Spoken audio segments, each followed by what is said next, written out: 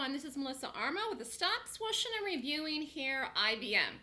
This was a option trade that I called last week. Actually, it was last week. I called the 150 puts, and I called them out for a good solid month, so they don't expire till June 16th. This chart looks great. I mean, this looks amazing. Here's IBM. Show you something. And here's the market. The market is making highs, almost brand new all-time highs once again. Very, very close, within 40 cents or 30 cents this morning.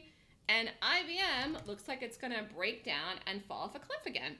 So this looks amazing. What you're waiting for now, if you're in this trade, is the break through here of the last low, which was 149.79, which will be through the strike.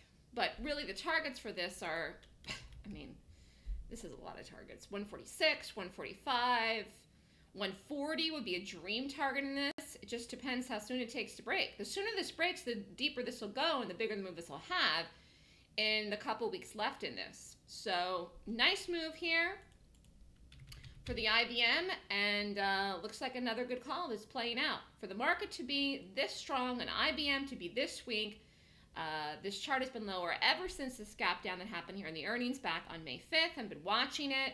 Had called already one put that went and was a huge trade in here. This was a 155 calls. It dropped $5 into the money on this one. Now there's a second one in play, and it looks amazing. So we'll see. Good luck, everyone. Good luck, everyone in IBM, and have a fabulous Memorial Day weekend. If you're interested in more information to sign up for the Gap Options letter, email me at melissa@thestockswoosh.com.